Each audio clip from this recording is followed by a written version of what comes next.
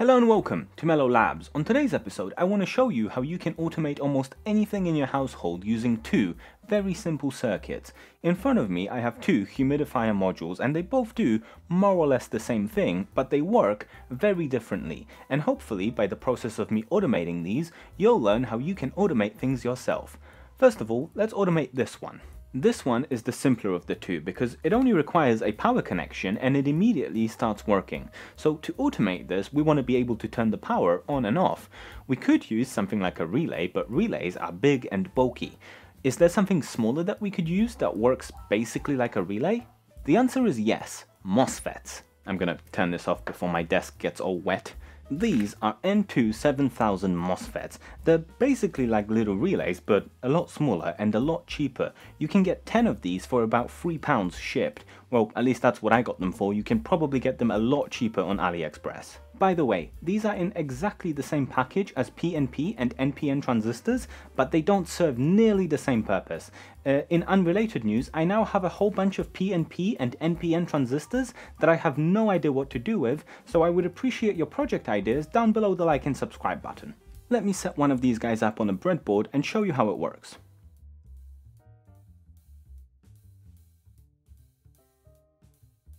And there it is, it's actually a very simple circuit. Unfortunately, breadboards have a way of making simple things look very complicated, which is why, after you're done prototyping, you should consider making a PCB with today's sponsor, JLCPCB. With 19 years of experience and 5 state-of-the-art factories, it's no wonder that over 5.4 million engineers across 180 plus countries rely on their reliable and affordable services. Getting started is easy. Simply upload your Gerber files, get an instant quote, and place your order within minutes. It's just that easy. Whether you're prototyping or producing in volume, JLCPCB offers unbeatable pricing with 1 to 8 layer PCBs starting from just $2. But it's not just affordability. JLCPCB delivers premium quality with lightning turnaround times. Your boards can be ready within as little as 24 hours. All thanks to their fully in-house production process, which ensures quality control at every stage. And right now, there's an exclusive offer where you can get 6-layer PCBs for just $5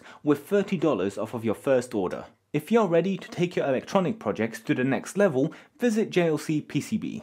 The way I have this connected is really very simple. The ESP32 here isn't actually running any code, it's just a glorified voltage regulator so I can have a 3.3 volt output. I'm using the 5 volt to go into the humidifier module, and then the ground from the humidifier module goes into the MOSFET, and then the last pin from the MOSFET goes to the ground of the ESP32, which leaves us with the middle pin of the MOSFET, which is kind of like our signal pin, and currently it's connected to ground, and if I disconnect it, it kind of goes into a float state and it lets a little bit of power through.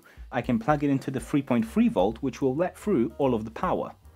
So now we can turn it on and off by connecting it to either 3.3 volts or the ground pin, which means we could easily control this with a GPIO pin.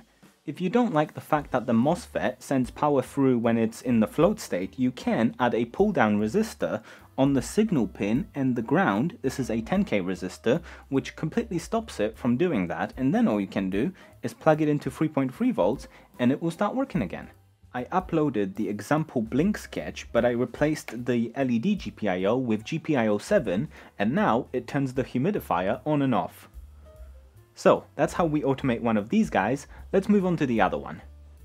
So the way this one works is when you plug it in, it doesn't do anything until you press the start button, at which point they all go off at the same time, and then we have like a little animated mode when you press the second button once, and it just goes 3 at a time, and you can press it again and it will turn on 1, and then it just keeps adding more every time you press it until it loops back to the little animated mode, like that, and you can just turn it off. So to automate this, we obviously want something that will push the buttons for us. We could put a little servo on top here that would just press the buttons for us, but servos are loud, annoying, and cumbersome to set up.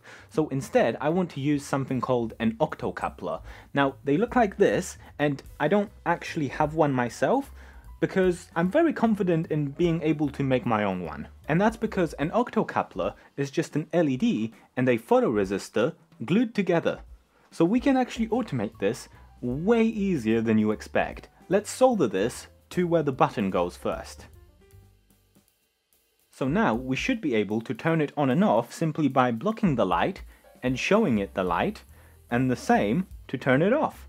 So now I can put this little LED on top of the photoresistor, have a microcontroller turn it on and off, which will in turn turn on and off the humidifiers. And I can do the same thing on the second button, and I'm just gonna wire this up and show you.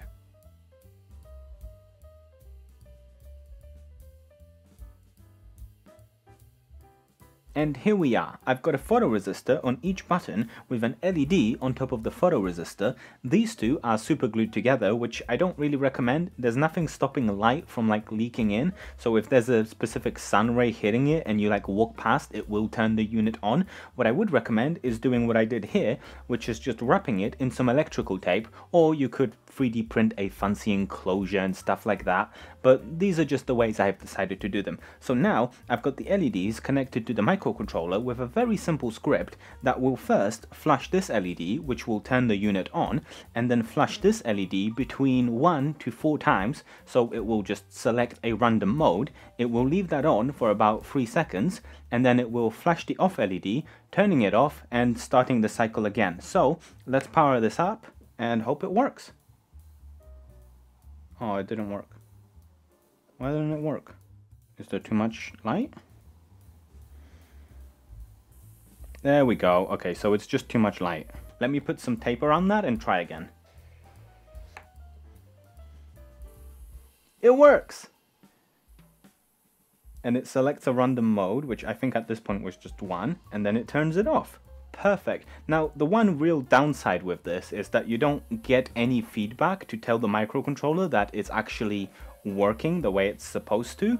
You could put like a photoresistor on one of these little LEDs that turn on when the unit is on, and then just have that going into the microcontroller to tell it that it's on. But for the most part, it works exactly as we need it to work. So if you enjoyed this episode, the buttons still work, hooray. So if you enjoyed this episode, please consider subscribing, liking, and doing all the things that appease the algorithm. Or if you have any more ideas for how you can automate simple things, do let me know down below, and I'll see you in the next episode. Goodbye! You're no longer pointing your toes.